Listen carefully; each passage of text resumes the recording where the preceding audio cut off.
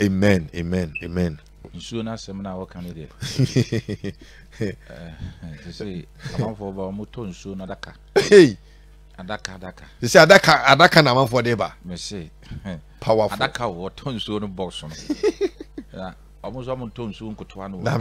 Akese no. Me na wota akese. Box. Na omo de aba. Na me sia so de amo. Odifo nti ede bia no Florida water na ede bia no ka se na na obo. Oh, on say any depend. And when they say me use Florida water be 4 no. Wow. 120 na say Ba ko bia e ya ko be o mo say you know. Ko be 5 million. 5 na Ghana no. Aye. Ah, de panu njini sika. That be o menyu obi sika. Ansa na wo de wo hwie we ni de gu nsuo no mo hira so de amo. Da bi. Free. Ni mo be free. Enti de bia no be ya so de bia wo mu to be boka. Da bia. Enti man te kura wan boka of Florida water no kura na nye almost be get to almost 2000. Ah. O keka bomu a e man te bia wan boka kura no almost 2000. Anya sem ko to e bende. Hey. Eja o mo na e bo afode kakra. Wow. E de boy radio no nti. Afode no mo de boy radio no na yen so de nyame de ama yen so de abo because obi o be ba no sunsum no e kire wade na wo kire na ontimi nye ezan se sunsum no no omfa ho ne se wo sika na wo sika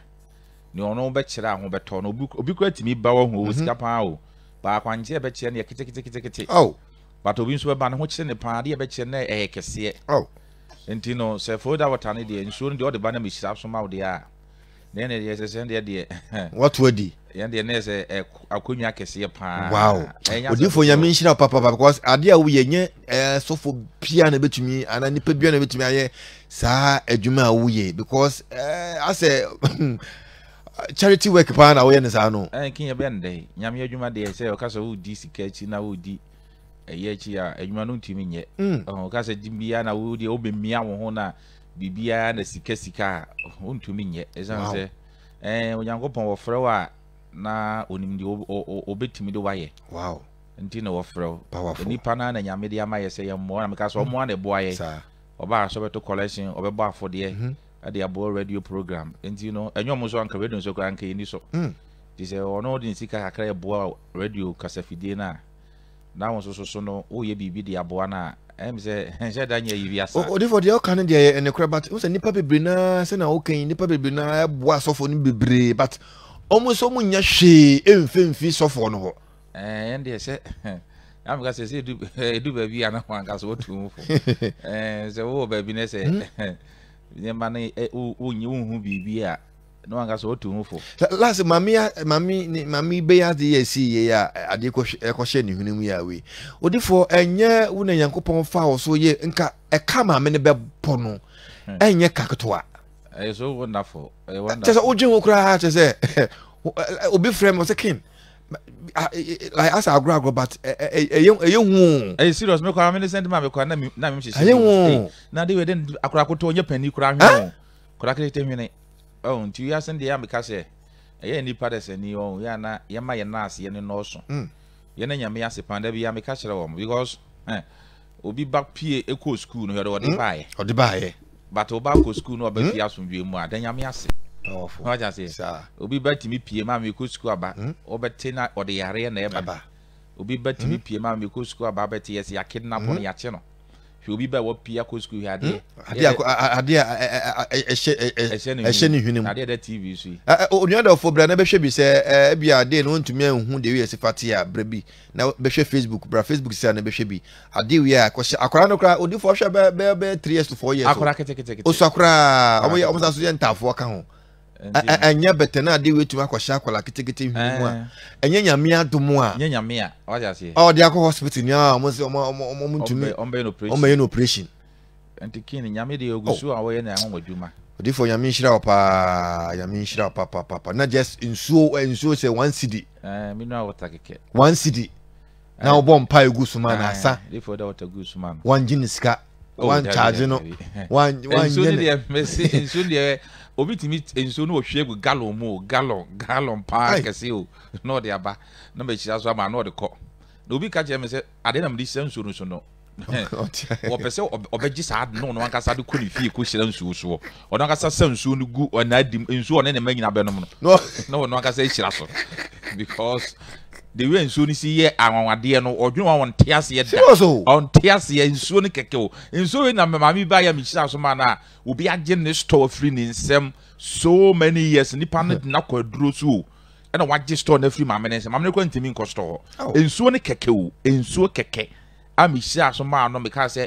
and I join the panato store, non for in so no copying store no. Or didn't so no copying store no one. In the panic now so just say I to send you BB. I work in the panel. Then the panel I now swap packing in your main to a free store.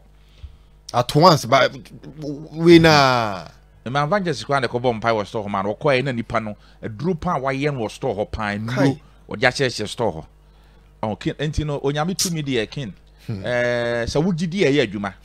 Yami the original to me dear ye juma. So we near the OGD say, I didn't have a son no, and they say what quabadia. And the other quaba, but would you say Unyankopon by use to me? Now would you say a rade and a 2 million a dear entino or to me and Sanctuary or Ben Sanctuary amount? And to kill intinas, then they may rade. So Yamina be 2 million or Namia so not on more money be more brain or boa. Intino mechia tea for near dofo. Baby, our team can be a mechia already used to dim. Odi for Moses in our team can, Odi for Moses in our team can. Now, Oto Odi for Moses in can say, no, what great power and can, great power and can. Now, as a for no him a chili quaya, may wa amasa my toe boot, amasa my toe boot, Wofaka echoes to human in some na any DNA and Brasia so, what tra pobi my what tra amasa my own toe boot or the wafaka echoes some what tra massa mine, what tra China more, own China more first, and now a japia. You see in the China for now, Bejo, into China more, ultra China more. Now, cool, any more own tobu to never na tobu to Nasi say, and Jiska or a why, would you hope a qua now? I dare back open now, bay. Would you be such a uko di for Mrs. Wa, Ubia the web breme. Nelson, a be an enemy reaction on that. Say, but a career Dawson, Tinia who can papa. And would you do one now, friend on Bessena, must often need in na oma so nsa no modo wa breme onyankopon ne ba Jesus ya aduma wo kina no pa odifo Moses mi nyamre na mage brat na konya so ya adwuma so onyankopon ne ba Jesus ya aduma wo kina no pa mi nyamre na mage bre matena konya kese so aya adwuma wo ho bi daw so amane bi daw so problem bi daw so wo kina no pa me to mensa e de afro ma me kan se ba ko bi nkyerɛ onyankopon da so a wo ya adwuma Onyankopon ne ba Jesus to me eguso a eye adwuma emo bi na da so Awurade Yesu to me ni ho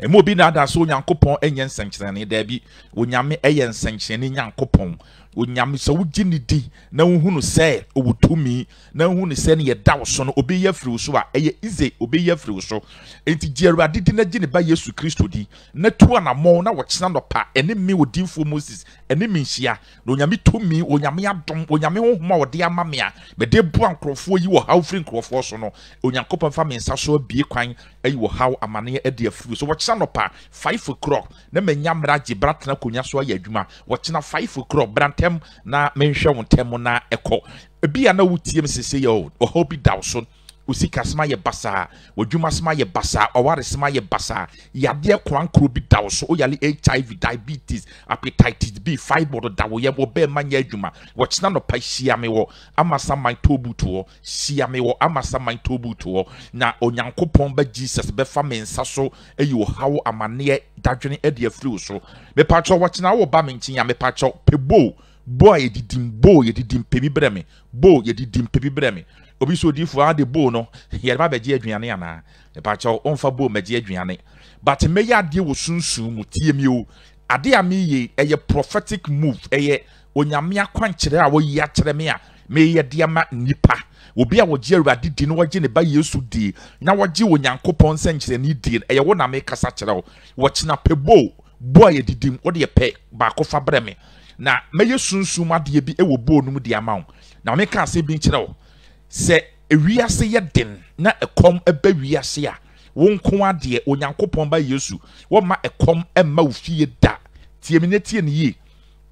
se wiase ye den na ekom ba wiase na nipa nya aduane wo bedi a wona wodi bowl no eba wo kyena no na mesere wo nyame honhom aye ade wo bowl no di ama no na wo di akwakosi wo fie no me se aduane mpa wo fie da na wo ne wo ma mo ho nkyere mu aduane die mu da me na me ka kyerɛ wo eye sunsun masem na ne wo gidie no tu ana mo no so obehu senkyere ne eye Nyankopɔn tumi na yi akyerɛ me se wo kyena menya ade we ema wo ba ne ba ma biara wo mpe bowl ye didim emfamra na me ankasa me de meye wo bowl no mu di ama na wo di akwakosi wo fie na me ka kyerɛ wo se sister bra me se ekom ene wo da aduane mpa wo fie da onyame tumi na ho odinti se ne tie biara Onyankopɔn a wo ye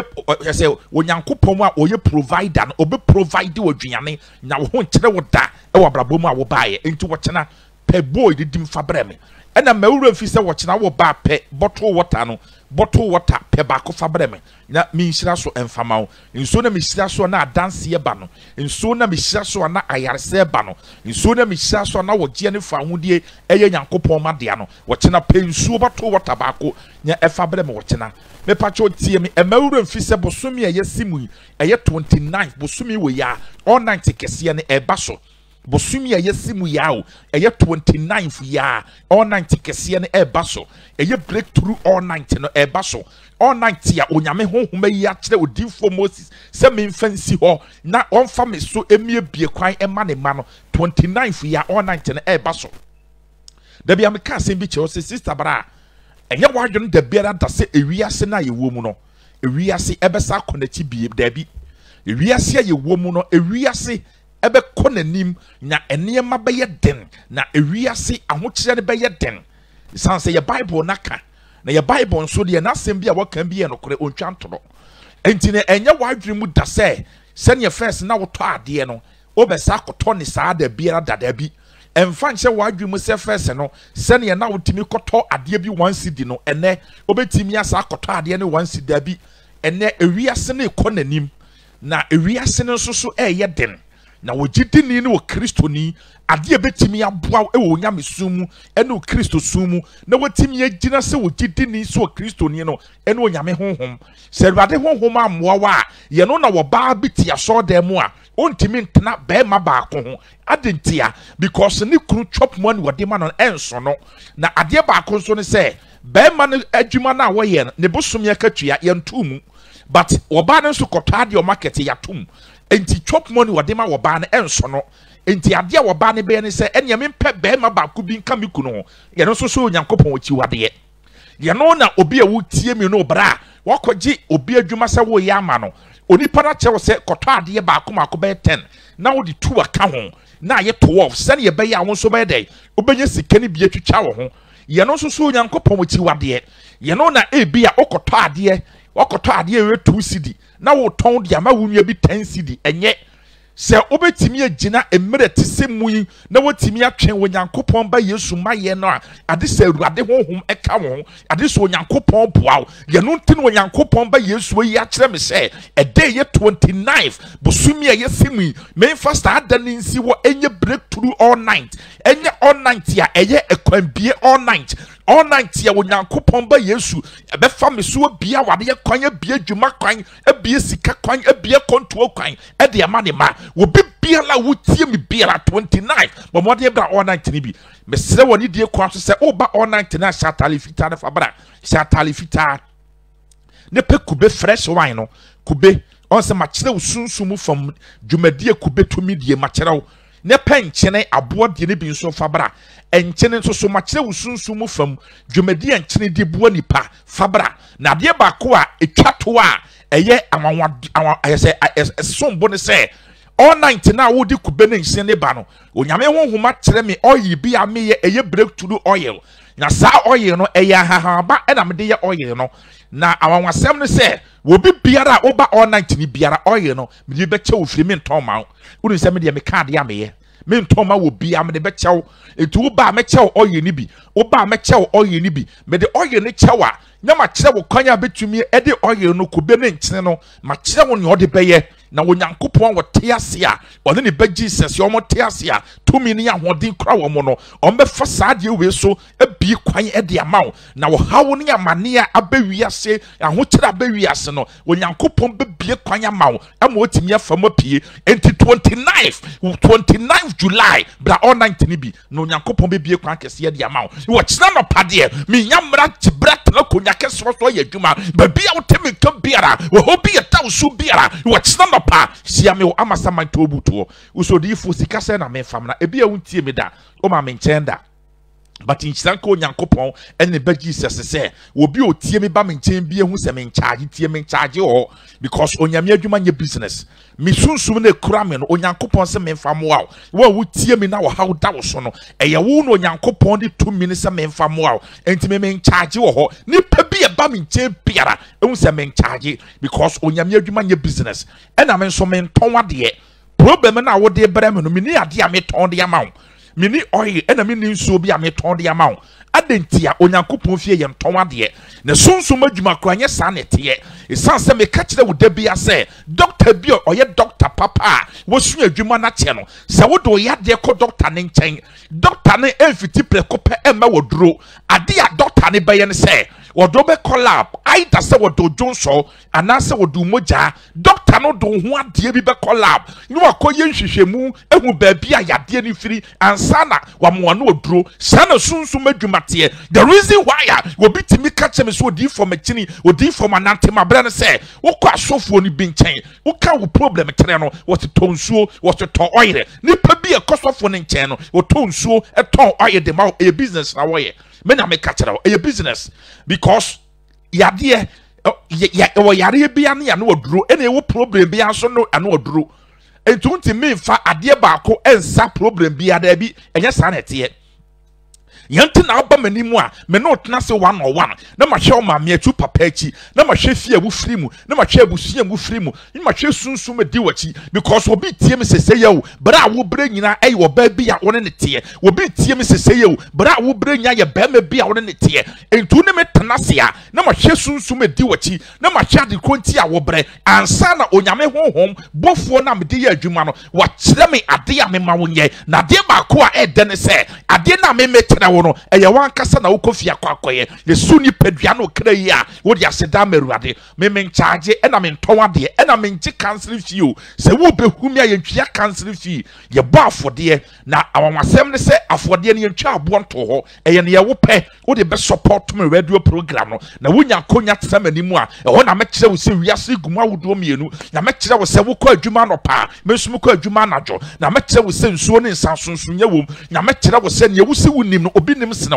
na de bia me ka tena wo se dokron na wo kwa koto no woni pa na wo ton dokron de ama no so yenkrani ba pa de a se to onton wo de be chew na me kire wo se ba bia wo so akɔ no obi so akɔ abro so ba bia wo temi ka biara wo kyena no pa me tuo challenge ama me pe wo bia wo ye wo ba me pe wo bia wo ye bema me pe wo bia wo chintina wo bre erwade ya tuma wo kyena no pa ba bia wo temi ka biara erwade ya tuma wo kyena no pa sia me wo amasa man tobuto eye pobi man ho usi pe frɛ me na yemra me fawo na ogye fa hodie ebe ye odia usi pe frɛ na yembra na yemba fawo na ogye ne fa hodie ebe ye odia yankopɔn eye adoma ɔkyena odia ne sɛ ɔkyena no obegye penie na waje mbre na wotu anamo ɔkyena gidi anamo na behu odifuo Moses na yankopɔn emfa ne so na omboa onyi wadesua emfi wo so onyi enungwase emfi wo so onyi eka emfi wo so onyi abusua no me abusua apam case bia ede efenfi wo so na wo so de wo ho ewo abrabo mu bibia be kama pa ede ama great power ministry ene na adwe so utie nka wa fidie iso yi bidi papa no meso no ede ma na chance frɛ papa no ni papa ending komo ewo 0244 456852 0244 456852 0244 456852 0244 456852 0244 456852 0244 456852 0244 456852 0244 456852 o frɛ na ɛno ayɛ busy a na wa frɛ we edi aka ho ɛno so ɛyɛ 0549 744422 0549 744422 0549 744422 0549 744422 0549 744422 0549 744422 when no masa odifo Moses edi adwumantino sesi a obetimi afre odifo Moses na oni odifo edi nkobo yesanso wo Facebook live wo Facebook live sesi a obetimi adwone wo Facebook fa comment fa ho yebeka edi ama sa so na okọ YouTube a enso wo YouTube live enso kwa na wa subscribe ye page no na odi amaye na so wa join na bibibia aye kama ama opa someday dey ye room na yekusua ade enti bomoden na be hu be join ye Facebook live no ana say YouTube live no na chese be join na chese yenya ensua ade embom munti bibia se a obetumi afre odifo na oni odifo edi nkomo pa odifo ken yankopon nhira opa ne adwuma kase a woyema oman Ghana ni ebusia pa nyame adom nipa bebre na fa onsa so aye nhira pa na me sure se afena dodro na so eba na sisia edi Moses no chese yense nkyereni bebre edi Moses no kwa akire na yede nyame asoso sa amen aha yede nyame asepa odifo ken ene asana ye bebre mu no me bisa wasem ba ko bi na chese ya bobo hu na chese yetumi akona adesua no so odifo abrabo mu anase asetran mu adentina obi wo hɔ a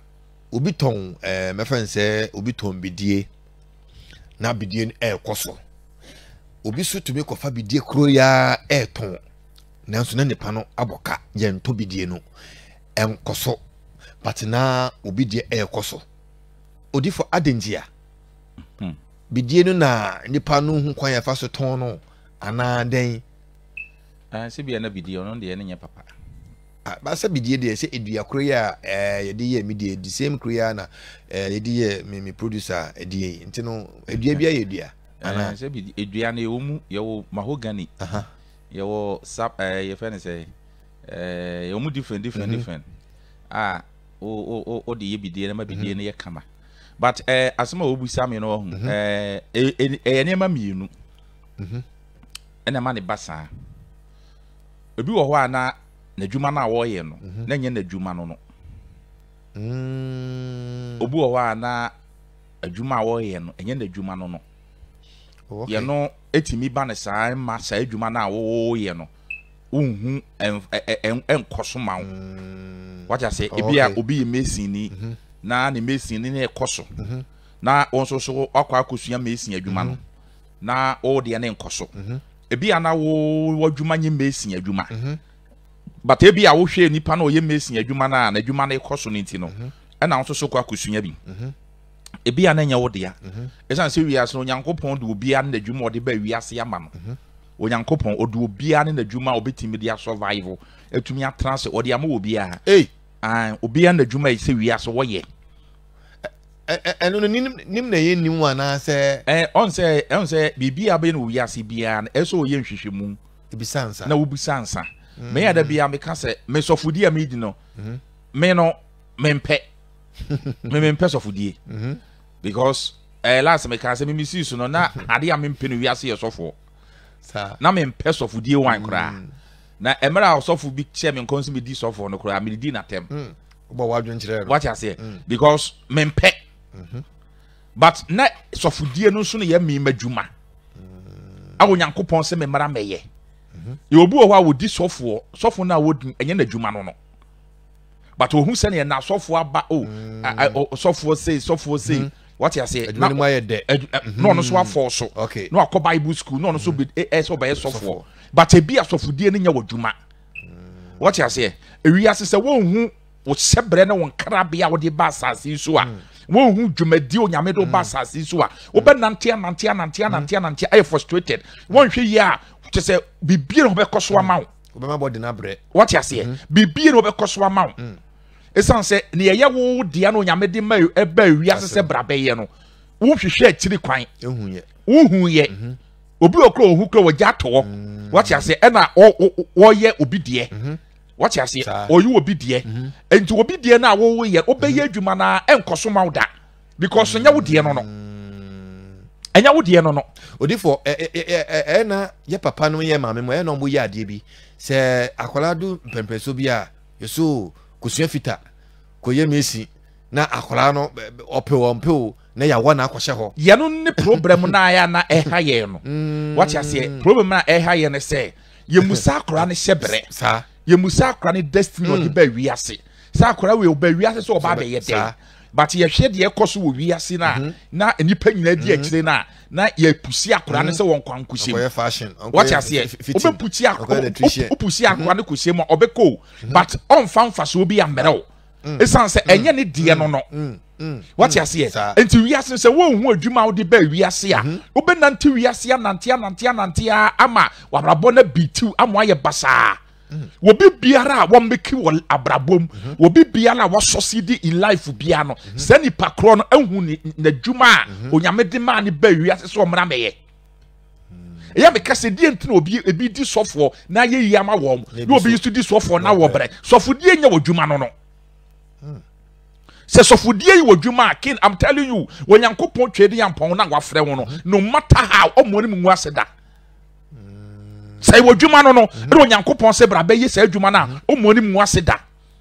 but enye wodwuma na for so be ya wo be ya enkoyie ma woda tinkofo be bro obi omo ye adwuma omo enkoso no ne edi kan se ebia na adwuma na enwe omo adwuma what you say enye de nyankopon so omra be ye no e no omo ye enye ne kra adwuma no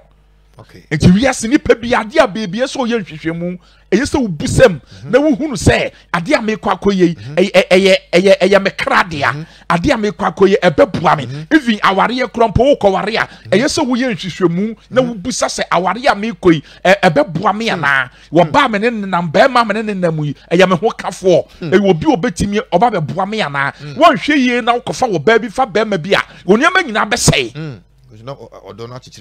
what you say oniama nyina besei enti obi a wo ye bibi a wo musa akiri kwan bia no wo sa nipa na wo ya ade a wo di nkuguo ena ne tosu mienu obi wo ho nso na wo ye adwuma no but adwuma na wo ye no woni fapim bia de ma adwuma no what you say woni spiritual backup bia de ma adwuma no eno an se wo ye adwuma na wo ye adwuma ne saa eno an se wo so wo ton ade wonya sika na okofa ade na wo ton eno an se wo so ye mesi no e carpenter ni wo ye fitani eno an se wo ye adwuma no what you say enti adwuma no beye ne beye yi ama ode a eyese wonya spiritual direction bi eyese wonyo nyame ho akwankyere sunsun bi tai adwuma na chi ansa na adwuma betimi akoso ama wo enti one no se upese wadwuma koso one ese upe ukra adwuma ho kwan ese ohu adwuma wo ba beye sa second no ese obo adwuma no ho ban ese obo adwuma no ho ban what you say ese obo adwuma no ho ban okay wodo ni kan na dante se wo ye adwuma enkoso ma because ne wo ye na adwuma na ekoso a epeja no unim de ne na agina so okay what you say unim de ode ase adwuma na se unim ne ode adware ye enti na adwuma na ekoso na so kwa akoye bia na asa so ade nti ni pa adwuma we ekoso ye nyina ye adwuma ba ko ne de ne ekoso me de ye enkoso da bi enka ne saa ebi ane ono aye no wo nya bi what you say bia de ono aye no wo nya bi enti se wo pese adwuma ekoso ma wo de a eyeso hu se adwuma mi ye eyemadwuma na wo hu se adwuma na yi wo adwuma no edie bei na wo ye de ata adwuma na chi edie na wo ye de ata adwuma na chi ama adwuma na tia de apejade ama wo ye no two things ya eyese nipa da sani wo hwa wutimi hwehwe na wo hu akiri kwan na wutimi etu na mo wo enti se obi anya sika no pese o ye adwuma obi business bia ese ehu hia se ope nyame sofo akira akwa no kire no adwuma kora ese onkoye ken na wonya sika na wokoye adwuma no wokoye adwuma no se kekesa ayede se obi wo ha nyankopon ebe wudi ne moja na beti bibia ho ama enti no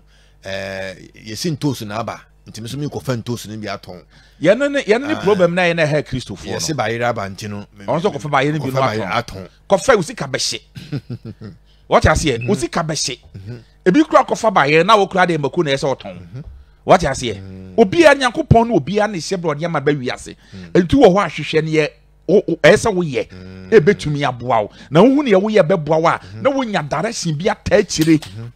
wo nya sunsun mu direction bi ata akyire na timi aboa wo okay anya saa wo hwɛ ni obi yɛ na akɔ bia wo boa bɛtɔ fam wo sika bɛhye te sɛ wo hwɛ ɔmo hwe ase wɔ adwuma mu a ɛna fa na yɛ Kristofo ɛnsɛ Kristofo na ayɛ adwene sɛ wo hu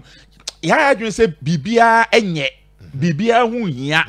yɛ adwene sɛ o ade bɛyɛ onyame bɛyɛ ɛna Jesus bɛyɛ but Onyankopɔn ne Yesu no ɔbɛyɛ ade no ɔmay bibia wie o Onyankopɔn ayɛ bibia wie ɛyɛ wo nipa no ɛka wo anamotuo no mmɔden bɔ wɔte aseɛ ɛna wobɛtimi de ayɛ dɛ aboa ma bibia kɔ so ama wo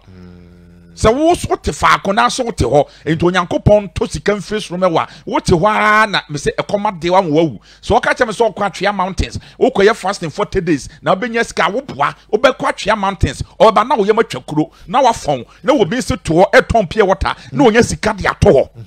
what you say onya sika de atɔ hɔ enti Kristofo yɛ hunu sɛ wiase na yɛ da hɔ no ɛyɛ principle wiase na ahyehyɛ ne da hɔ wiase ahyehyɛ enti sɛ wo hu wiase na sɛ wo nante mu biala wo bon sɛ obɛ Kristoni na so so na wayɛ mɔbɔmɔbɔ wayɛ basaa what you say na ɔmo nkɔ asɔre no wiasefoɔ ni mom na ɔmo gye ɔmo ni wɔ wiase enti adwuma nya ne kɛkɛ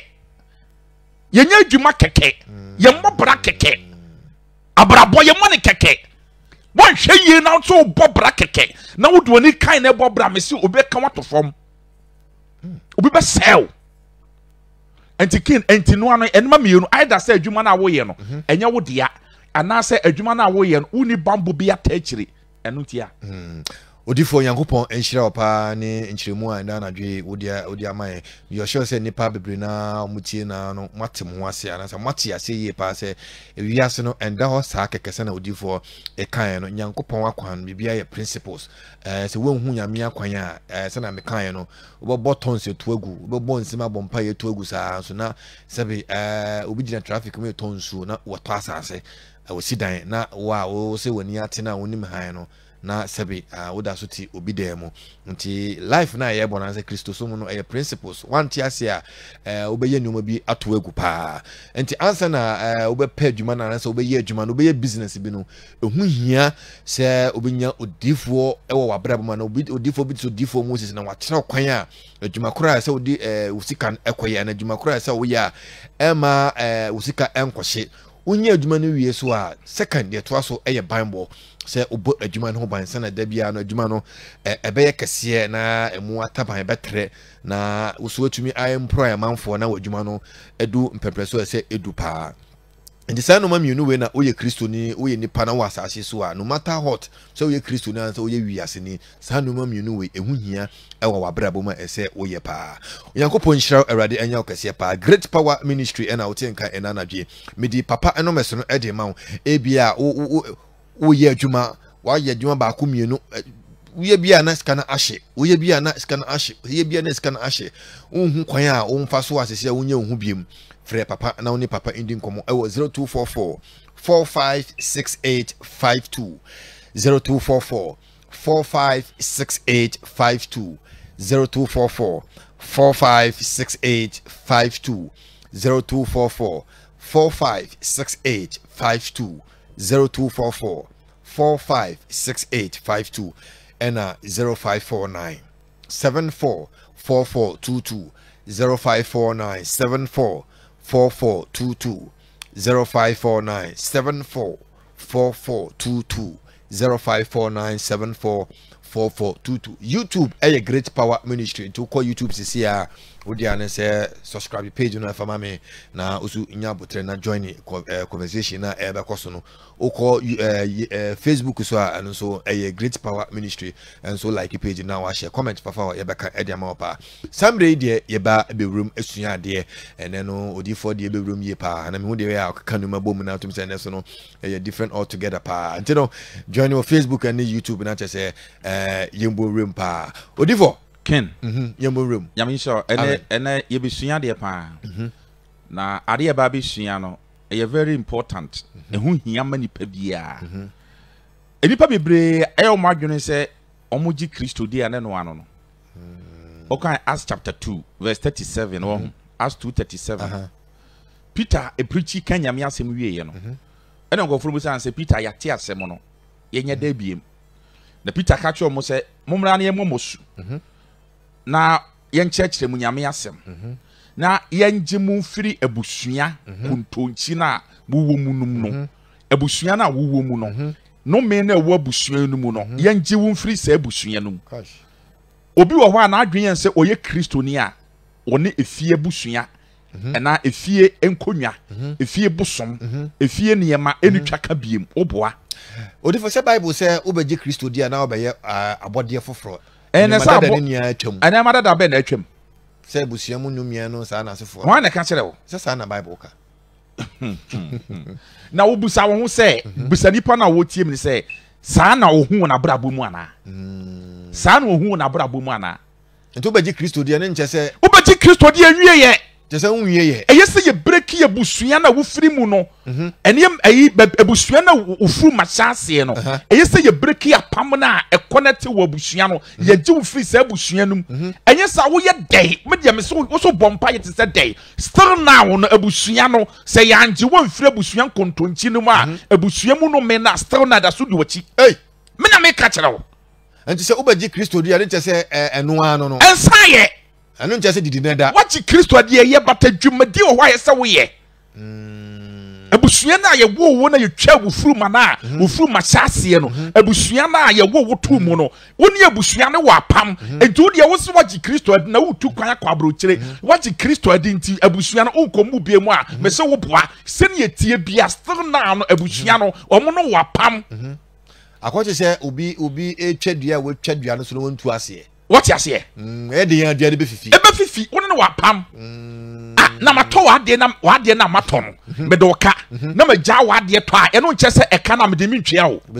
metwea otwe mu tan betua what you say abusua na ye firi mu no ene enton na e wa abusua no mu no ye nyina na ye tisi ase a edi ye chi a ekuti ayen no ka bi abusua ne enton ai and no difference home yewo abusua bia enton a obi abo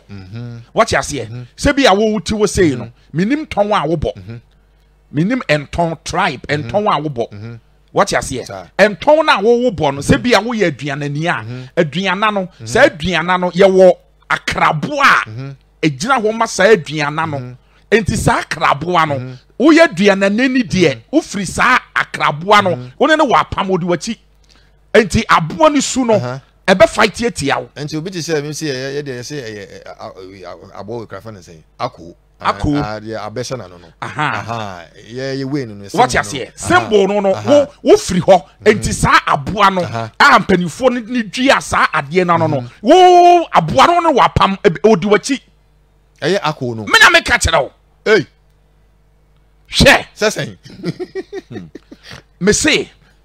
ade a me kan ni pantie mi nentie ni ye pa ene mba be che tribe bia ene aboa ejina ano na masa kire wa ade a wo be ya wo betimi ayi wo afiri sa abusua no tribe num sa ye fe ne say you know abusua na ayi num what you say waje wo ho afirim ye wo abusua no tribe no ye makomako 8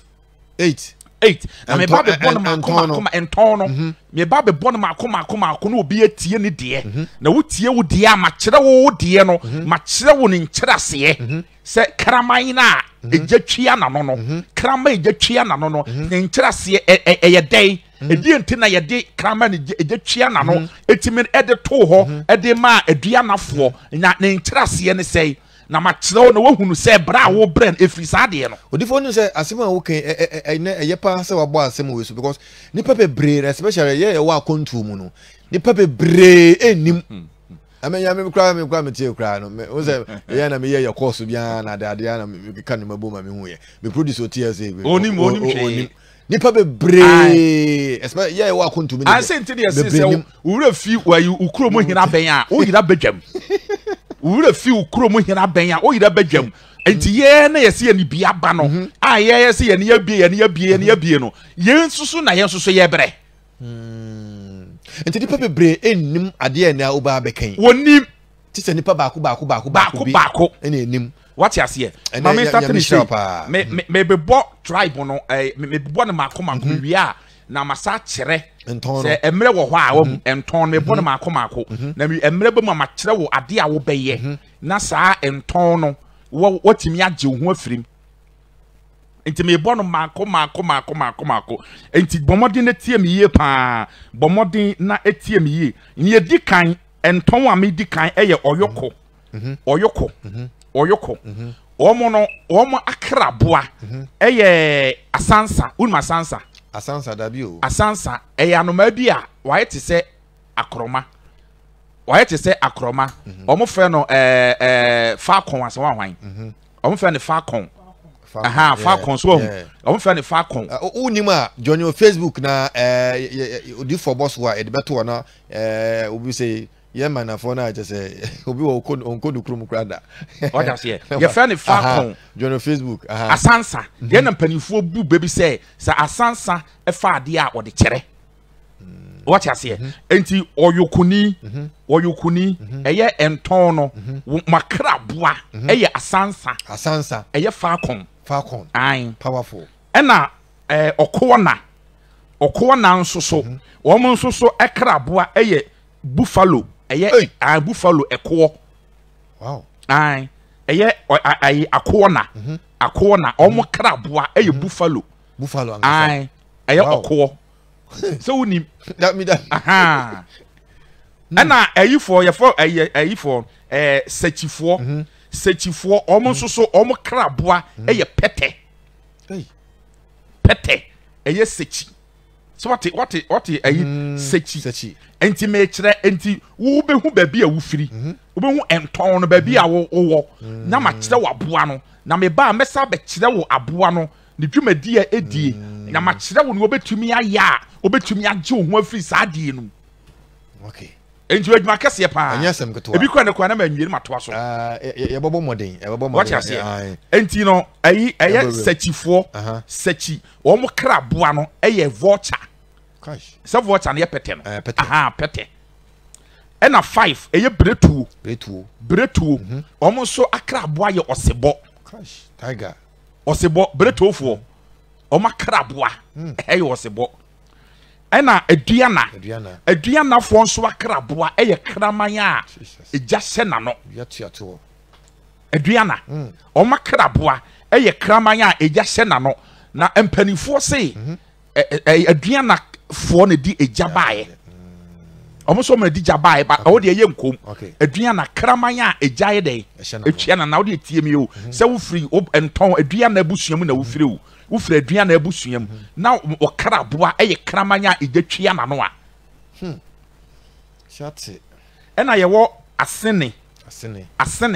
nso so omo de ne ye bat apan asene omo de ye apan na hwese ne apan tie apan o aboa wo ya ne ti hwe soro na apan bo so odi nyankopon aboro what you say enti authority a na okoko ewiem se odi nyankopon aboro na ne ti hwe wi asasi so aboy Babylon what you say na onim se ono ankasa na eha no ho enti make sense tie asenefo de ye apan eye bat ena asona fo de ye kwa dobi kwa dobi do odi wo ball asono asona kwa dobi tie bi ball white one ai ena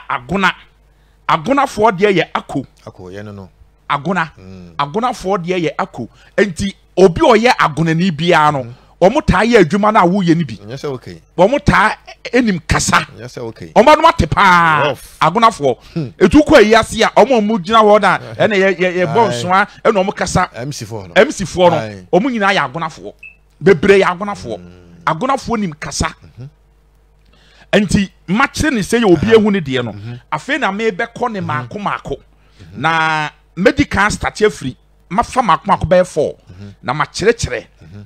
ekaraboa no na nkyere ase odifo benya oba abo ne din a be make sure say be show aboa no bi wo no na to de nyabotrema na oboso na ye show ato na se na be ya ahwefo no betumi anya ahwe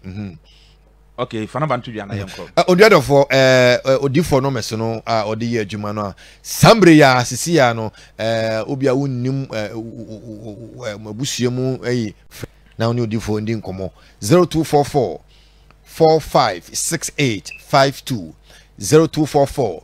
456852 0244 456852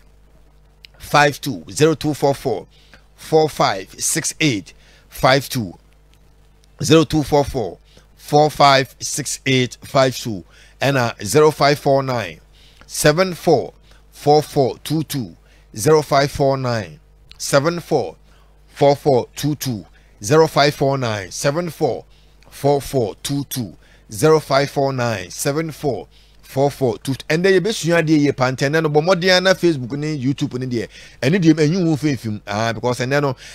odifo bo we na e be make sure say ye be show na so wahu bia na wunnim amamwo akontu mu no bi onim nachi onim de ekọ na eba kura nti no ye show at join Facebook sisi ya nti ye nsua de YouTube no ko YouTube by Great Power Ministry ko sisi ya na also wako subscribe ya de man odifo yen room enti kineti aduana ye starting for aduana for no na ye kramanya ejetwia wo ma no kramanya ejetwia wo ma no powerful aduana for na aduana for nipa bi a omo ye honest omo ye ne quality for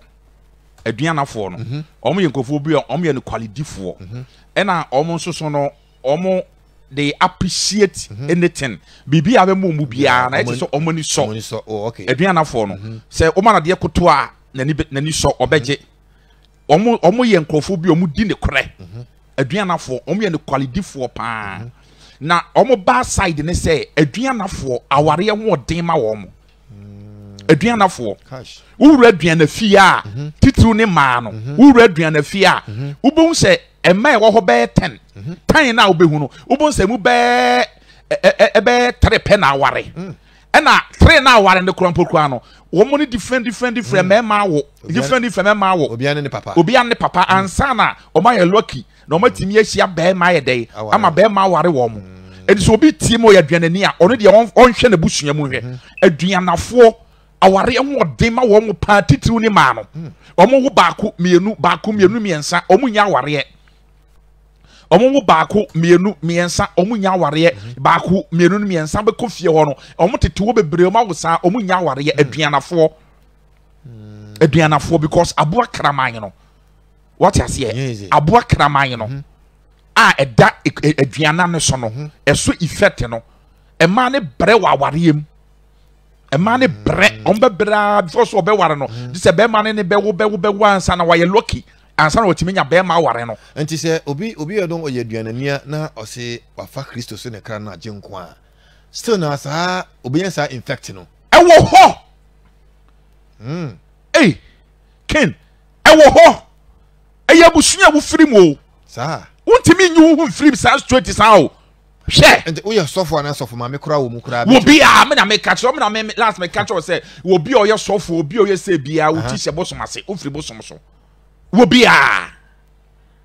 wo de wo so ye Kristo no ba fie o but kofie kohwe abusua pani kofie pani fo na dwodo mo ye bowdin bompa yes wo na wo esere wo na kwaku no unum esere wo na kekele ebo ni din esere na medi na chi nyina yi nsa ebo di wo de wo so tenkran o wo de wo so watwe ho afiri ho but still na no uti shade na se enti kramani ni kramani ade hye na no aduana no enti onuada for bre Facebook ba hye e bia na hu da unti da uba Facebook ye show de ato aduana for no kramani ade kramani tuntum pa so kramani tuntum Share. Aye is o. Me na me ka kire wo. Krama tuntum pa. Anti ye na hye na no sa no. Eja aduana krama eja twa na no. Enti aduanafo hwe aduanafo ware ho odin ma wo mo pa. Aware ho odin ma wo mo. Enti so obi tie mi no ye aduanani ohu. No wo pese saa de na wo efie no wo gye ne ho firi mu a me tie na de a wonye. Obi pese wo gye ne ho firi mu a. Obi aduanani a. No pese wo gye ne ho firi saa krama tuntum eja firi. Saa krama tuntum na ye wo gye ne ho firi saa tumi na se a me tie na de a wonye. Odi fo ye hu pa o. O de say ye de enim hwe ye ne nam sa ne ne nam. Ye ne nam sa ne ne nam. Ene ye won twetwe de ne ye koba na ye bere. Aduanani a wo tie me. Wo pese wo gye ho firi sa aduana tumi na se a. Pe enwura ne ye fe no adwera no. Adwera. Wo pe adwera no wa pe besen. Unum se kraman na chiwade ne besen. Krama we ya na se krama bi. Krama bi ya chiwade ne besen. Oh wow. Edu ne besen to na krama we pro bewu. Hey. Titi mre mu nti se krama kaye ya ye na krama kawa ye ma obese na wahwe owie bese na wa mene mu nsuo no omne mu nsuo ni wie pe na krama na wa kawo no yakote ne ho nwi kakra na bese na wa hwe aduane no na wo yi aba na ye de krama ni nwi na fra na ye de atare ba bi a krama ni ka won eno ano poison ntimi mabiem na wu. Wow. Minim da se krama krama chi wa de bese. Oh wow. Enti aduane ni no obeye saade we ya obeye fasting eda ye wo o Canada obeye fasting nti wo ye fasting na obepe ahaban na efe na adwera no Psalm 51 David de na adwera nti wo ye fasting na o break no wo de adwera ne be de ebe dware wo de adwara no posanu nso na wo de adware na bese no ye na wo be hwe a wo de be break fasting no bese no how many 6 to 6 and I said 6 to 6. Oh okay. Besen na obe ya de be break fasting no enti o wie besen na wa menimu nsuo no na o ye aduane no na ring no o de ring na hye wonsa o de ring be no ring ya obeto ring ya di obeto ring obepe adwera no wa pe besen no wa pe ring afa na menya ni okay enti wo de adwera na dware o de adware no na wo de besen wa wie besen no na o de break fasting na wa ye no na wa mene besen mu nsuo na ring no de ahye wonsa na besen na wa hwe ne mu nsuo ni bi na wa fa besen nsuo ni bi na wo de aye ring no na wo bom pa ye se urade abusua me firi mu aduan na abusua krama bi edi abusua no so a ekutia ye mu nipa e ma ye ntimi nwale ye ntimi mo bre urade me yi me ho firim o bom pa ye no wo wia no wo yi ring na firi wonsa na wo pia bonte akoto ring na twene eno ano no wo yi ho firim wo yi ho fi sa krama wo me na me ka kire wo. Hey, you also fun to me chira. Oh, serious or different because I didn't know which just Ojo Kra won't hear. On the other for Facebook, but join your Facebook in the past. What do you want for him? What you want is Akramatun to I'm telling you. Just besen and a ring and a adjurano and adjura. I had to be Jari adjurano. No, I beseno. O jibesen no many moonsuno. Omni muso na de nso ni bi ring na hye wonsa na de besi muso ni bi afefa ring na bom pa ye se ruade aduana busua mi firi mu krama bi e wa busua ni mu a ekutie mu nipa e ma ye nware ba de yi mi hu firi mu na de besi nso ni fa ring no wo wie ye ring no kototwene eno ano no obi wo ko so to be suda na krama ni di nachi ken enipa we e ya na asofo wo hu ma ye sunya sunsuma de enfa mo members na ken a Christopher bro we don't know nipa ba me nkyenya ken omo bro nipa ba me nkyenya omo sofa nipa ba me nkyenya ken amane ye dede nipa so enya sem kotoa o but wo cheche ne ma se ya na obi be kire se o kan bible ma sem wo na wo kire wi na wo bie quotation ba bie quotation ya preacher chon fa so be no nya wo so. What you say? Me tira wade na iwe na ye adwuma no. Adwuma ni ye. Me tira wade no wa ye no we na ye adwuma no. Nto obobo mpa ye sesen kra at the last minute we ba beto we. Wa beto. Sa ho na wa beto. Powerful. For man to ya na me nto aso. Onuado for great power ministry and I would think kind energy. And then ye shia furnace and tribes furnace simple crime. Ye shia obia ni mukatwi mukra ye dempo enton a obia ebo se wo ye sofo wo ye hwan enton a obia ebo ntino na odifo bebo so ntisia na ye wo aduana so eduana to wa ba Facebook obe hu say yes krama tuntum pa eje tuato eje tese eje tuana no de na odifo abomodin a wa chechire mu wasaso de solution ato wa opese wo je hu fi mu a ade a wo ya obeji hu afim na odifo akire no nti je papa no meso na bibi ni wanti ase ya da frɛ no na oni ndi nkomo 0244 456852 0244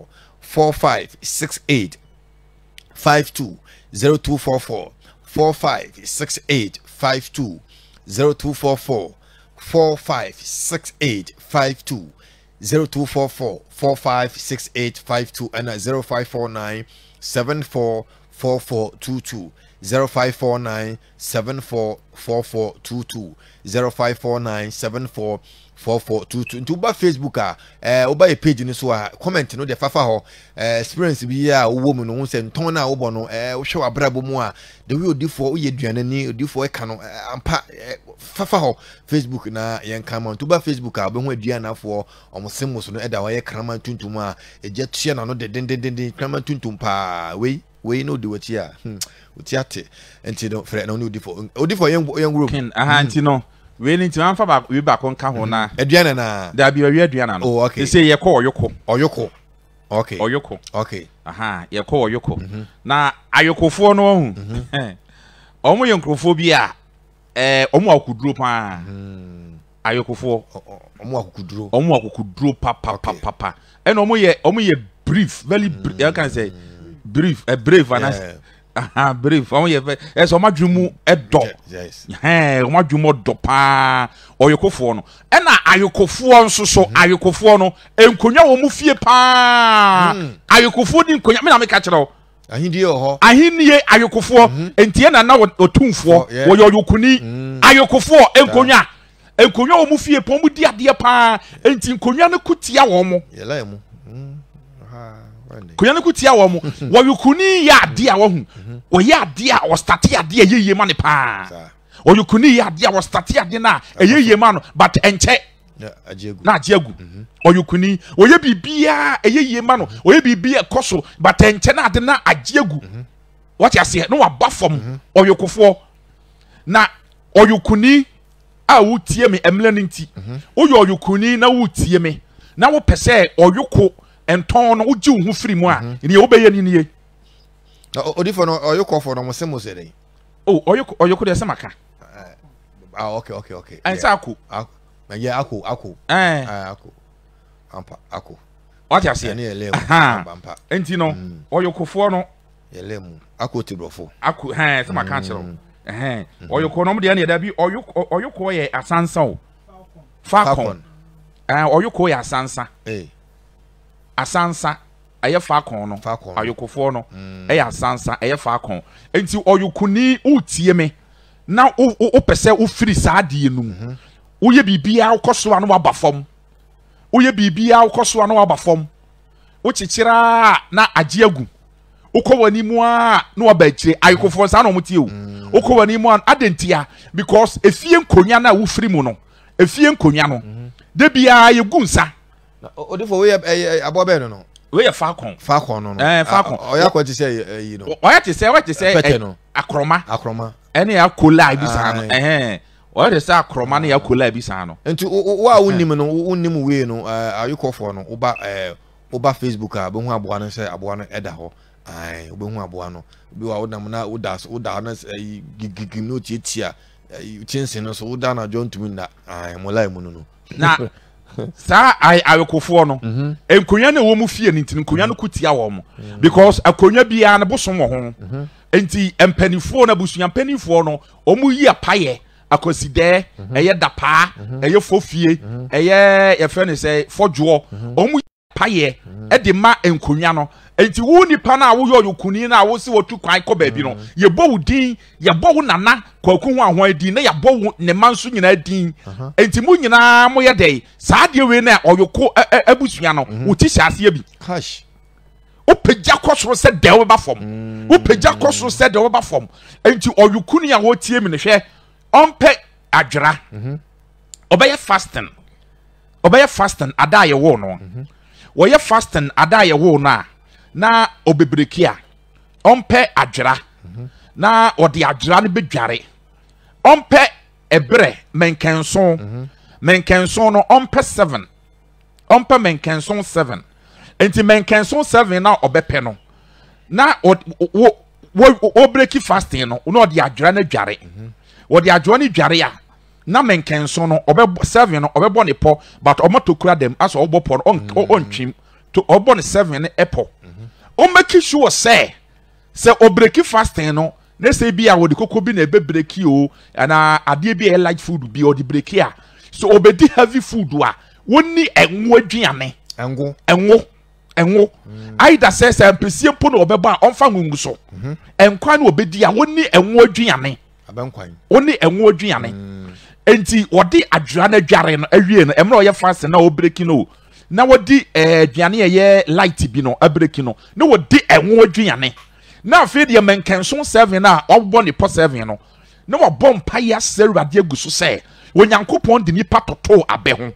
enti awurade ma won na brabɔ enye te sɛ abe awurade ma na brabɔ enye from awurade ma na brabɔ enkoso wabɔ mpaya wia ompia bonten onkoto menkenson 7 enwu abonten na won kan kyere awurade sɛ woni pa bia na ni bɔbɔ menkenson no so bia no sa na ne yiedie nso empie hey. Wow.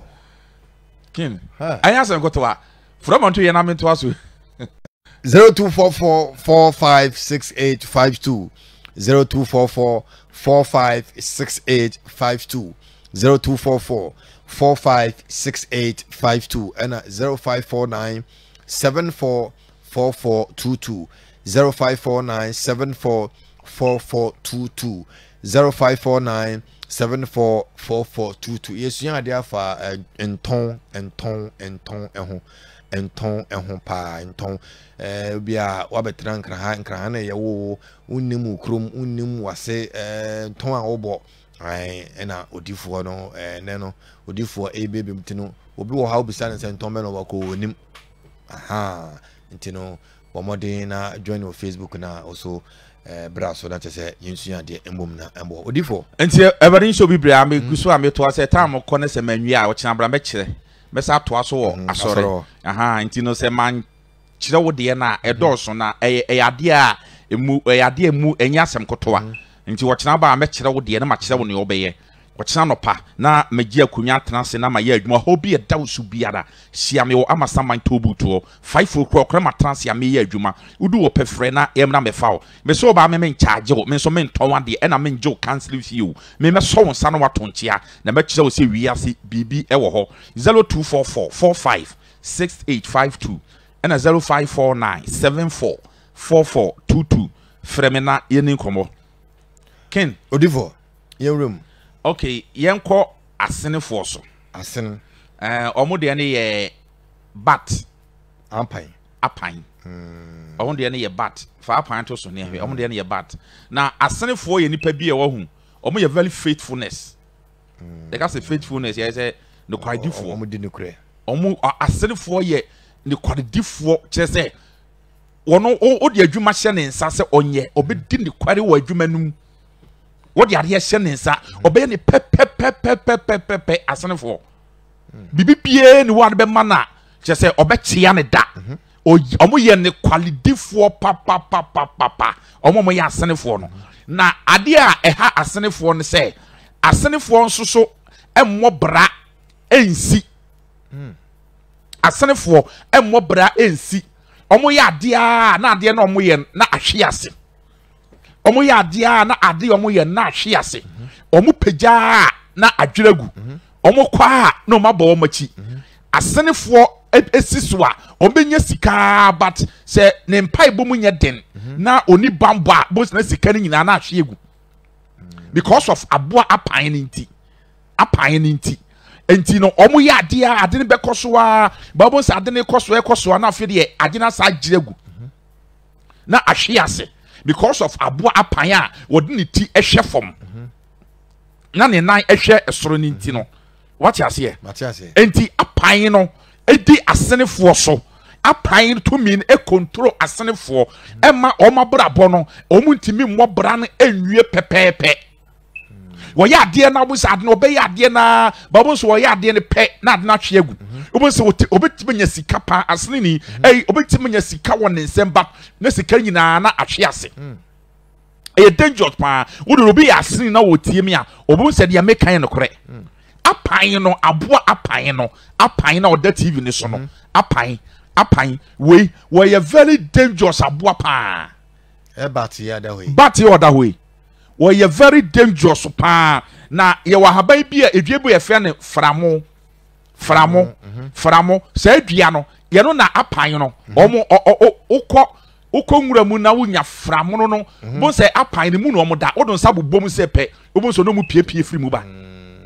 apan no enti se wo bi tie mi na wo ye asene ni na opese ogi ne hu firi saa asene to minum asene busua no mu a ompe adwera saa de ame kire nyina no ahabanya obi a be yusu nyina adwera ka ho okay adwera ka ho na wo de adwera na ye de wo de ate wo ho enti no wo bepe adwera se wo pa adwane bia no wape haban na ye fe no fia mono no ya meka no wasem no haban na ye fe no framno no wo bepe sa haban ni bi se wo anya bi kra na se wunya na bana ni bia na wafa na wape haban ye fe ni taame ewu aka ho etunya haban ye fe ni taame ewu ka ho a na ye fe ni se watwero unmabusua pani din a na watwero agu taame ewu no so na watwero sa asene no watwero wono so so ayede agutame ewu no so na wo so so watwere wudin agutame ewu no so tie me yie o na watwere wo so din agutame ewu no so na ne obeye ne se wo ye fasting na wo ba bebreki fasting no wo de tame ewu no ahaban no adwera ahaban no ene fiam framro no ahaban e fe no framro no wo bepe ye no kɔ na ahaban na se a ebo se eduana se ebi atete agu wo befa bi ana se pe na bana ni bi ka duare ne mi yensa nyina bom wo ye fast na wo break no wo kadada posane nyina wo nso ne bompa ye kire urade se abusua ye asene abusua ye apan a wodi abusua no so a nipa pagya na wahwe ase nipa nya sika na firi ne nsa no enne sa de no uyi hu firim na wo de aduare wo de bedware wo krada anajo 11:45 na wo de adware wo bon say sa to me na ewo abusua mu no eye asene apan to me no wo bon say wo be firim wo bon say wo be ye free wo bon say bibia be koso ama pepepepepepepepe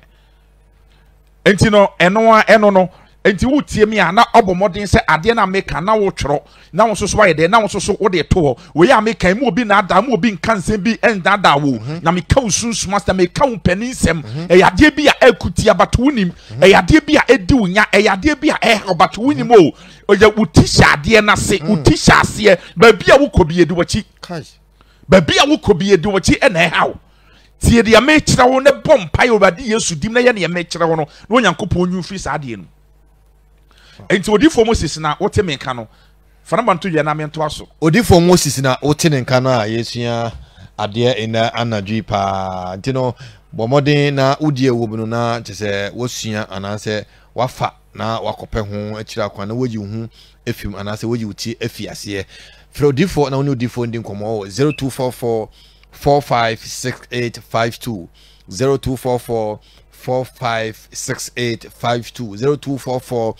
456852 and 0549 744422 0549 744422 0549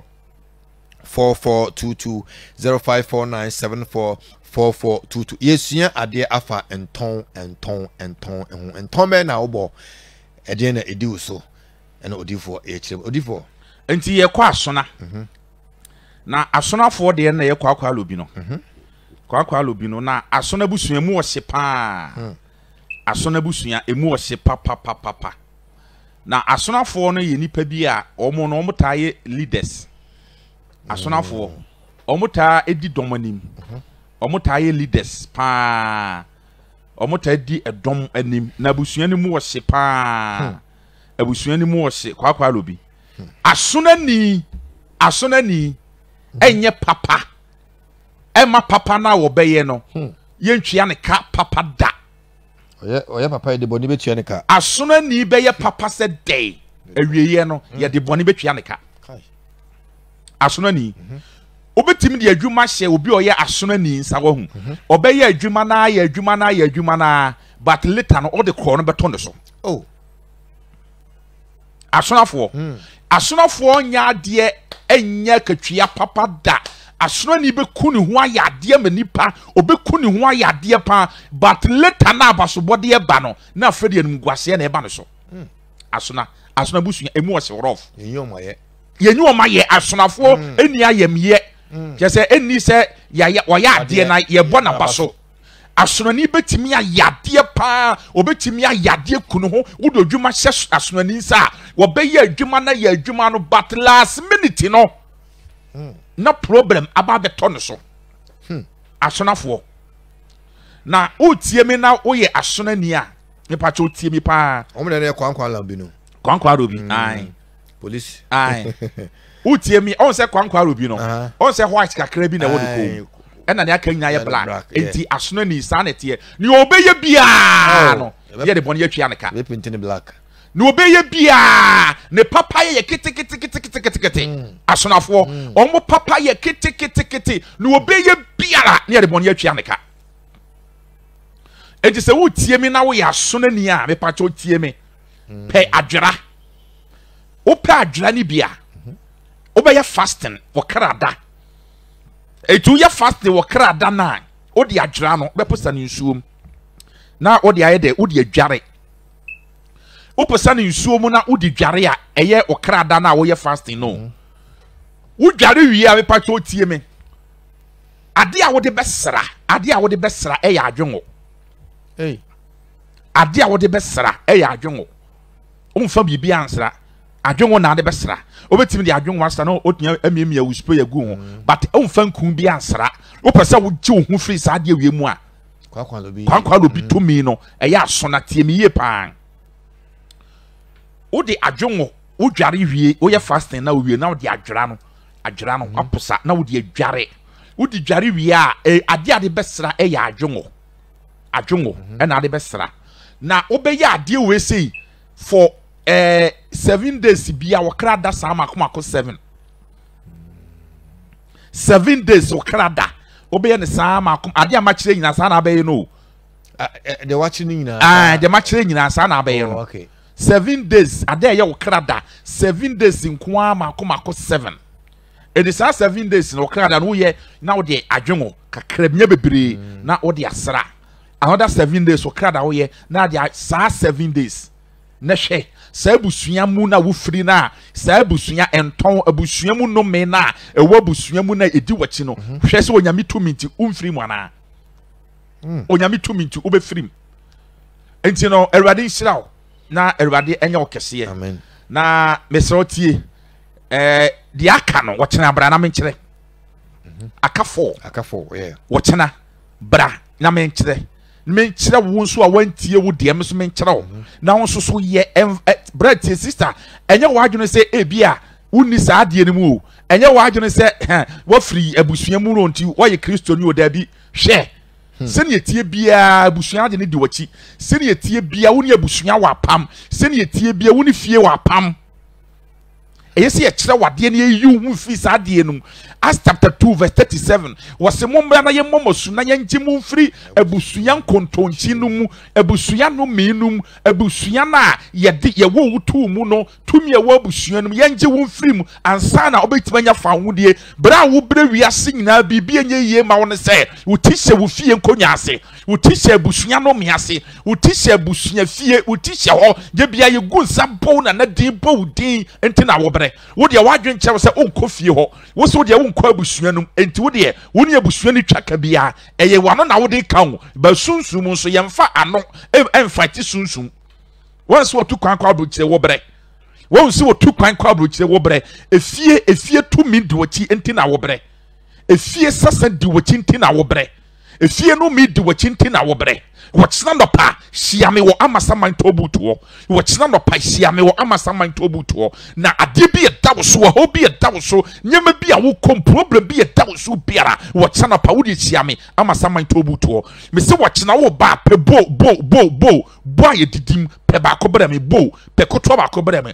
kyerɛ wade wo sunsum ama wayɛ na Awurade Nyankopɔn ne ba Yesu tumi nti me ka kyerɛ wo sɛ ade yɛ fɛ ne sɛ ɛkɔm ebi ma wo fie da ade yɛ fɛ ne sɛ ɛkɔm ebi no abusunya da wo de pɛ kyɛnse pebo na fa blɛ mo kyena ɛna wɔkyena ma wura fi enso na ɛwɔ bottle mu no ɛyɛ bottle water pe ba ko brɛ me wɔkyena no pa ma kyerɛ wo sɛ ba wo ba me charge wɔ hɔ ɛna me so me ntɔn adeɛ ɛna wo behu mi ayɛnje cancel fee nipa bi ɔyɛ wɔ ba yɛ bɛma bi edi adanseɛ sɛ Ghana ha wo podifo a wɔn charge yɛ mea yɛ bɔ afɔdeɛ ɛna afɔdeɛ no so me twa aboɔ nto hɔ ɛyɛ ne yɛ wo pɛ wo de bɛ support me radio program no na Onyankopɔn ne bɛ Jesus boa na ho tɔwa wo de aseda ma Awurade bebi a wo teme nka biara wɔkyena no pa hyia me wɔ amasaman tobu to Flem 0549 74 44 22 0549 74 44 22 0549 74 44 22 0549 74 44 22 0549 74 44 22 0549 74 44 22 0549 74 44 22 0549 74 44 22 ɛne deɛ ne ahobrɛaseɛ so numbers ne yɛ mienu jiwe ka wona frɛ me na yɛni nkɔmmɔ wensu yɛ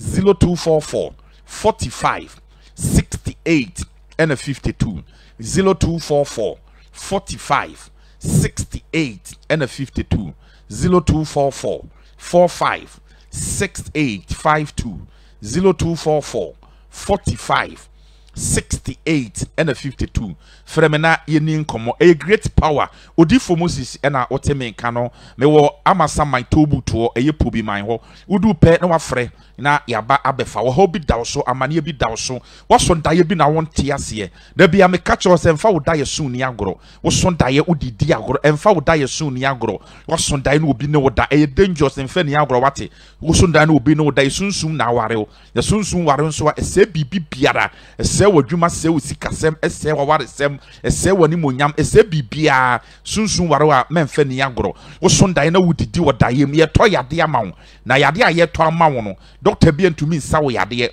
obi kura temi sondae na ya wo ne pane yato yade ama wo minimum obi oba me nkyɛn a wo ye virgin so wo HIV sunsun yato yade ama no dae be na waso oba sondae na wo na asisi fom eyem guase o ba bi anipa ko untimi nkɔ esan se honam mu kura no untimi mfa honam sisi fom en company fo no obeso ndae na won hia atare eye o se o ye naked eye mguase ti se sunsun mu no untimi nkɔ ba bi ani patumi kɔ obeso ndae sebi na waja na aboya a Awurade Nyankopɔn Awurade obeso ndae na waja na abia enye obeso ndae na ye yi utie nwa afruti so animonyam kwa na yaje afri wunsem obeso ndae ye yi utie afruti so yaje wani munyam obeso ndae na school wo wie dadadada no beso ndae bia wo school dem ho wo wie school kwa menkoma bre so beso ndae na wo school dem ono classmate fo ne nam e sunsum ya yo akoda ya yo abofra e kyese abrabo no onko anim da ba bia wotene ho na betena obeso ndae obi kura timi so ndae na wo school dem a wo tro exams ontro nwie na oni ate abrabo nya nhyase obeso ndae kurase wufra bank na ha obeso ndae biala na wo kurase ho onyame chose sunsum no ofiefo otwe wo san e wo abrabom ye step back e pese oba abrabom back dae be na waso frodifo Moses na me chew dae so na se 0549 74 44 22 0549 74 44 22 0549 74 44 22 0549 74 44 22 0549 74 44 22 0549 74 44 22 and a 0244 45 68 and a 52 0244 45 68 and a 52 0244 45 6852 Fremna yenu komo kinwa ka Facebook kakra kan kakra na yenhwe akwa comment no yenu abema just Sparta will say God bless you daddy na Barbara Atta will say good evening please. Thanks you daddy. I say God bless you more for your wonderful teachings. And also the other by and Mata Anika and also Nidia will say may God Almighty bless you Papa. And also Nidia or the by and Barbara Atta will say wow God bless you daddy. And no I'm say message by no. Okay. Message no I need to be see and you know already show bibia na watch channel pa shia odifu Moses ewo amasa my tobu to hobi e daw su biara me pacho odwuma sema ye basa usika sema ye basa me pacho watch channel pa bomodi ni shia me what you say wabra bona ye basa wotare ya na wa chechira na asane wo yale HIV diabetes hepatitis B just wo be manya adwuma bra wo be manya adwuma wo yale sisi ya de ye wo sisi na ye oye abranti sisi ye oya abranti sisi ye oya ye abranti wo sisi ye oya ebe ye de ye abranti sisi ya de ya wo chena bra na wade mfa me nsa so emie kwan kese emfa ma bra bi sisofo me ko wo ba ho me boss wa eno anam da ba bi bo chano pa bra na onyankopon mfa me nsa so emie kwan ma make can say bin chiro he o ye be ma na pese wo ye yi a wo hu o ye be ma na pese wo ye yi a da bi a wo ne wo ba be da bi a ma ngije hu ma wate o ye be ma odi for say me se o ye be ma na pese wo ye yi a da bi a be ko ye hu bi a ma ngije hu ngije hu style be no ai o ngije hu say de se wo nim odi for me say de nim wo onim David yo woni mani o ko yere ho ana o ka chen se o ko yere ho ana chen se o jije ho ma da bia wo no o yere be da bia man jije ho me na me ka chere o ene tuma be manye ska me se be ma o pese wo ye yi a o no o yere have sense ya man jije ho ma e na be ma bia pese o ye yi bia no se o no o yere da me num light da ajia asemesi light off for me say bemba pese wo ye no ono wo yere da mendum light da odi for man bi so homo mpe light o enye wono na mpe se wo na wo ya ade na wo kire no e sunsun ma de odi for wandum o ma onye o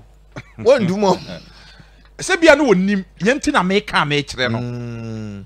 e sunsun ma de o nti se light siso odi for adentia se wo no obeda na wudum light ya oba krompo na adwene krompo emu edo no ono unim se udum light kra che se wo kra wo respect no sa na me ka kire ba e man so bi pe light of pa wonim ana e bibiri na ena be ma hwe wo pese o ye ya wo no yere da wa hu tie me eruti pre ko pe no oba ne na mo ba ne na ho na wo mie ne na mu saa na hwe na sisa about 5 minutes atwia 5 minutes 5 minutes on ai me na me ka kire o de so be na hu hwe o hu hwe se me ka ususu ma de o I'm telling you hwe me na me ka ne kire na saa 5 minutes me na me ka kire woni hwe mu saa me na me ka kire saa 5 minutes me say ken me say wono oba that once call ba so once ya da bi unye yie esa wo kanfo oba esa wo respect oba esa wo bu oba what you say esa wo bu oba esa wo respect oba esa wo respect oba esa wo bu oba yesa wo hu oba na ko na da bi esa oba no da bi ne spirit ni wachi unye yie da odifo obi si sebi mana na omope light of dum no na sebi na ebi we shada enya nje na mpese obehu na yi na me ka no what you say na me ka no na bema bia hwe bema bia se wo ne o yere da na oba ni busa se obusa wade a dunu hu yi ansa na waje atom di agro be send check ma se wo no yere da na oba ni busa wade say honey will you do this for me will you marry me will you buy this for me won hwe ye na wu yi ano pe na wanya am oba na wabo hu dua ai enti ma na omo ye you know oba dwemu do no onu ye bibia no busa wo say dey na oh when you promise me say you do this for me you promise me say will you marry me woni me say ade na wo ye no say o ka say I will marry you I will do this for you na wa anya ma no a eye curse e ma wo be ma no enti be ma wo no yire have sense ya obusa wade adwene ho mienu ansa na wo yi ano se bia no di for am we filia manesi se ye no so nti no obusa wo no enti na tifi on te hall wo no te wo de wo musa wo say wo be ye amame wo no so wo mi se fidie na wo sun wo am we filia be wo dunu de wo ka da bia to say anyeye wo no se fidie na wo sun wo because be wo du ohunhun mu no o ka da bia se nti na oba no so nim nti wo ye den a obeji so ane o ji so pe no nyam enti wa nyam ane pe case de wachi akomite me na me ka kire wo ti mama bebre ye hu ehwa no nyina ye eniem bi a ye nim ti aye fo ne se eye tra eye no hwe o na manfo tumi san check obe san check sisi ya wo ba e makura powers bi a wahu e ma power 7 bi wo mo ho a wo de me chill next time e ma ekura power 7 be ma wo no oba kra have sex ya e ma sperms ne nka wo be ma ho we ya ko horo fast na wo no oba ne have sex we e ma sperms ne nka wo be ma e se wo nya skada wo yi film a na fast wo nya skada me na me ka kira wo e se wo nya skada o na awurade enshira obia na awurade mtene mu kire obia a great power odi for Moses me kire wade a osofo ntumi nkire wo me kire wade a wokọ asori ba wo sa beye but e ma problem but wonim me kire wade a any bible mu a nanso so e wonipa ye ho a ye bu ye ne aguso a e ma ye bre me kire wo nye se wo kan bible no nso so a na wo nso so wo hu wona mu fam e kwanya amfa so betumi atu anamo na nya bibia na onyankopon e ba be ya ma wo nya bibia na bible ba be ya ma wo se wiase wo ekom de wo na wankwa nkodidi na woka se bible be mu adwane adidi a wote wa na wawu se wo pesika no wankwa ye adwuma na woka se ene me makan bible menya sika wote ho na wo fie wura tu ye wade bia bible tumi ye ene ye woni ye yankasa ye honam ni padua ye enti awurade ye atoma wo kira no pa no me nya mrate bratra konya so ye adwuma bomo ne se wo kira wo de bottle water bebre me na wo kira anopa pebo ne fa breme na onyankopon ba Yesu be fa me nsa so obie kwan kese de ama be bia wo temi ka bia wo ho bia tawo so wo kira no pa 5 o'clock na masin konya age bre transe ye adwuma e wo amasaman tobuto eye pobi man ho me se me charge men ka so odifo sika se na me famra odifo me pacho me charge wo ho nyame fie na wo ba enye kantamanto ne makola e na me so me nton wade e na be hu me ye nje cancel fee ye bo afode na afode na ye bo no eye ne ye wanka se free wakoma na wo kra mu no wo de be support me radio program no na onyankopon bo na si wi a wo de aseda amerwade 0244 45 6852 0244 45 68 and a 52 0244 45 68 and a 52 0244 45 68 and a 52 0244 45 68 and a 52 0244 45 6